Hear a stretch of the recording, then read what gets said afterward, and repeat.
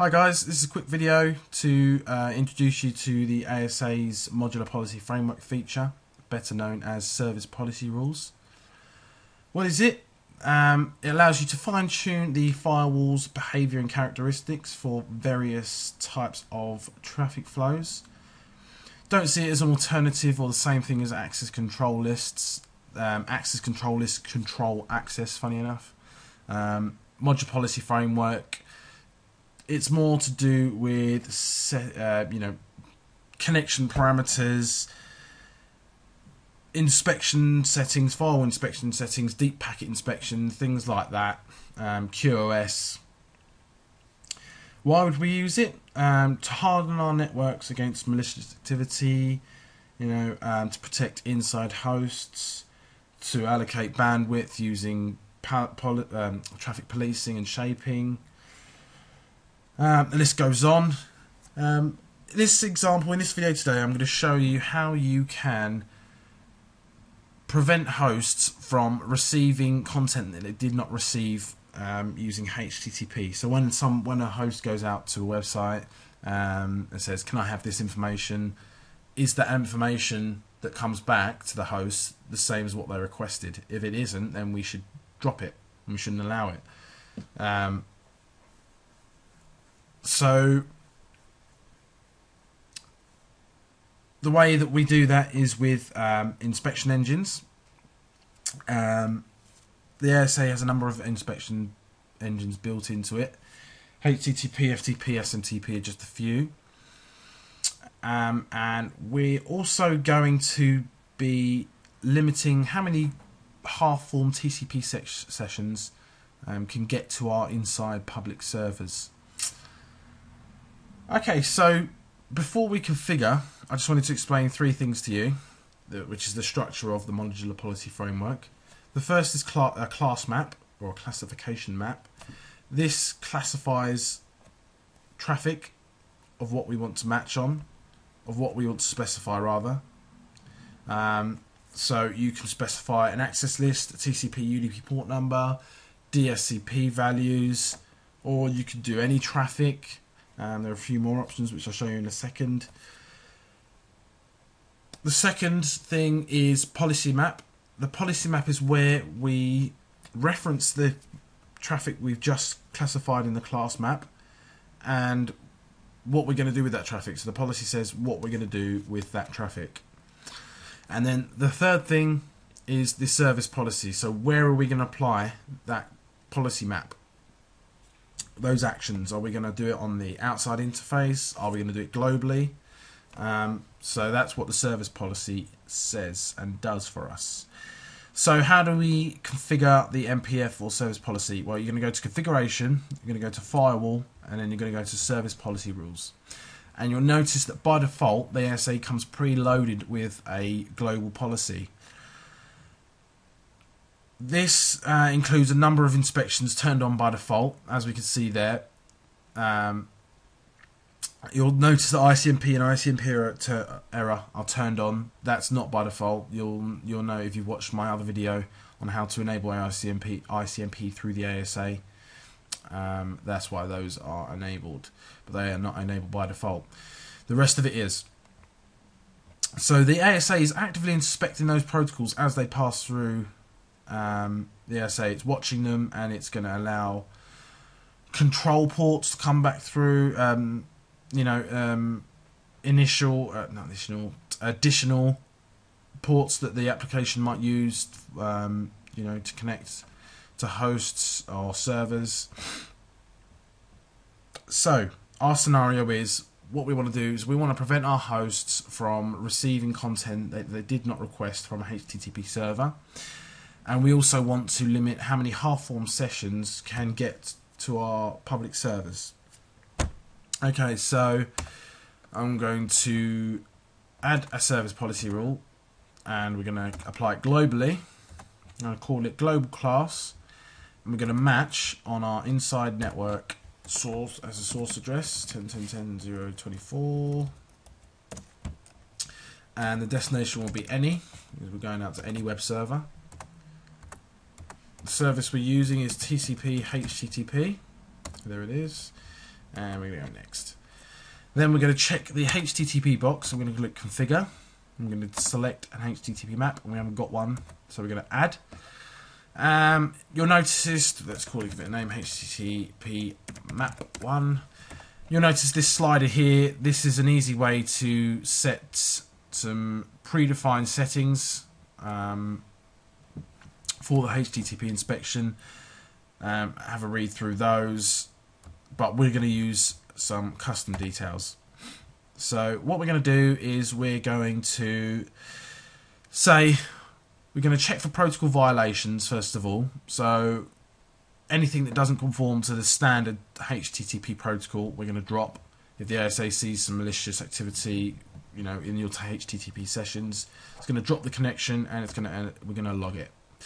What's the difference between drop connection and reset? Well, drop connection basically just gets rid of it out of the ASA, just drops it from its connection table. Doesn't inform the other end, the far end host. So it's more like an abrupt ending.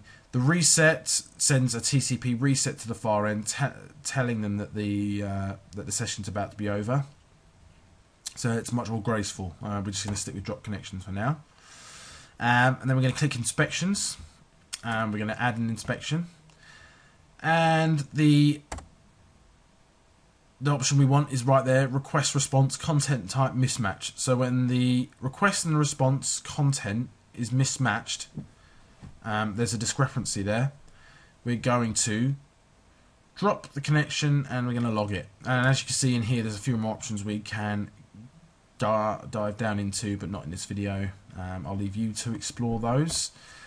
And then we're going to, one more thing, match and no match. So the match says match exactly what I say here.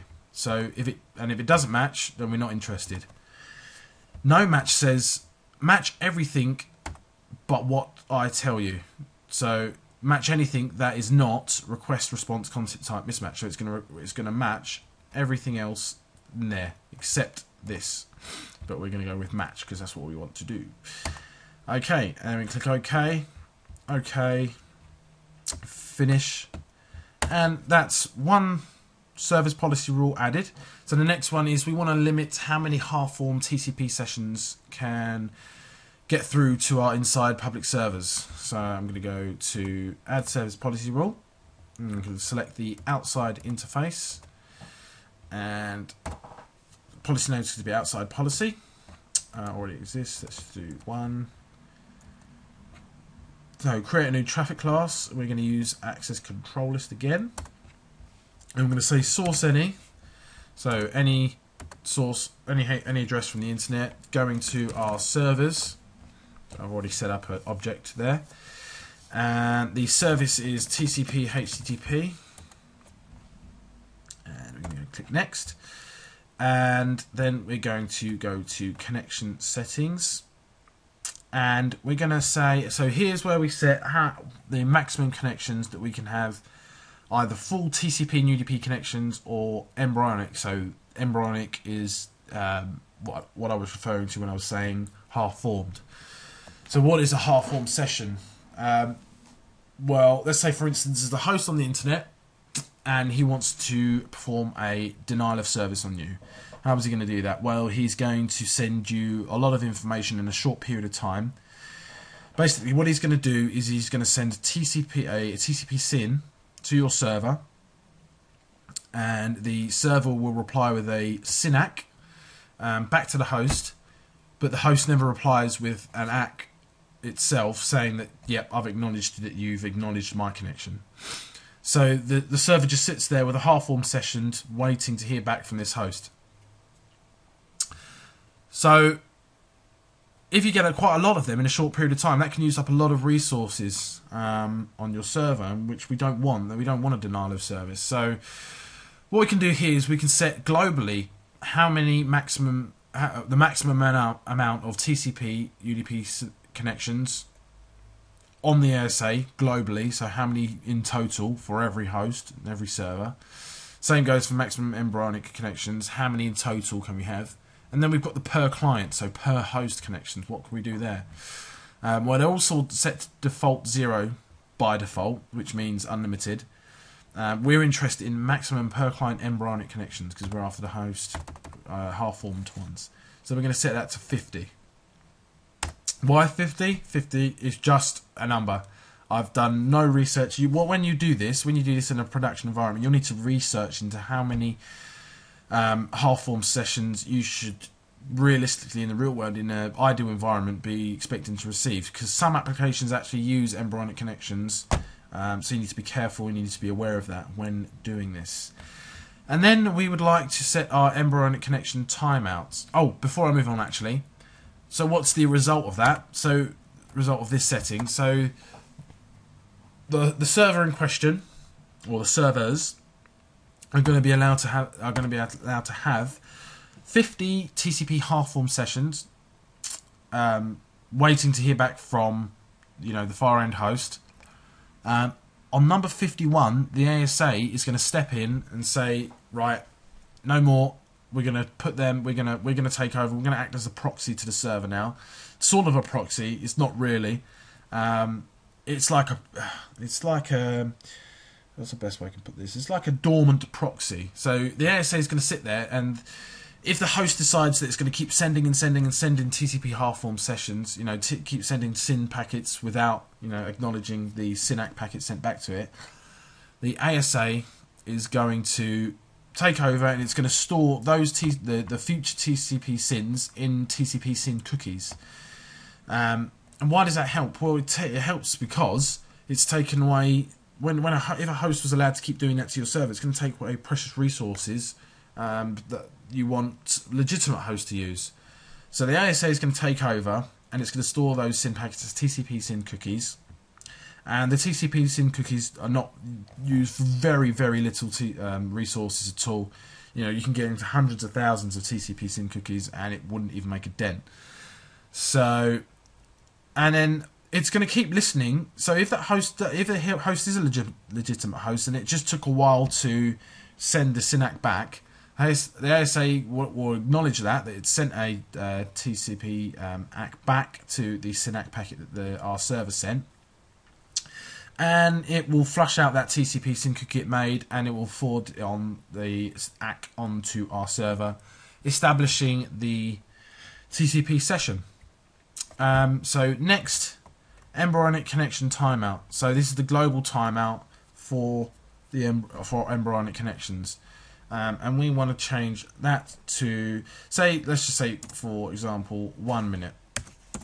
So we want our servers or the ASA to stay listening for an ACK packet back to the SYNAC packet for 1 minute, and if it doesn't, then it's going to close the connection. So we're going to finish. Oh, what have we done wrong there? Valid range hour. Okay, so we need. Oh. Range. Oh, it's 5. So the minimum we can have is 5. There you go. You learn something new every day. So we're going to apply that, and it's a good idea to always review the code. Pause the video and have a look through that, see if you can make sense of it. Let me quickly run through it for you. So there's our access list that we defined our traffic with, and then we're going to reference those access lists in the class map. So the classification criteria. And then in the policy map global policy, we're going to reference those class maps. For our inspect, we're going to reference a policy map type inspect. So that HTTP map 1 that we created, where we said protocol violation should be dropped and mismatched content should be dropped. That's going to be referenced here. And then the policy map outside policy 1, so it's created a new policy on the outside interface. There's our classification criteria. Outside class 1, which is here, so it's referencing that, so it's going to match that access list, which is there, and then we're going to apply the actions in the policy map. As I said before, the policy map is for applying actions, and we're going to set the connection per client embryonic max 50 as we did, and then we're going to set the timeout to 5 minutes. And then finally, we're going to apply the outside service policy to the outside interface. And that's really it. I hope you found the video informative. If you've got any comments or feedback, please leave them below and like the video. Okay, thanks for watching, guys.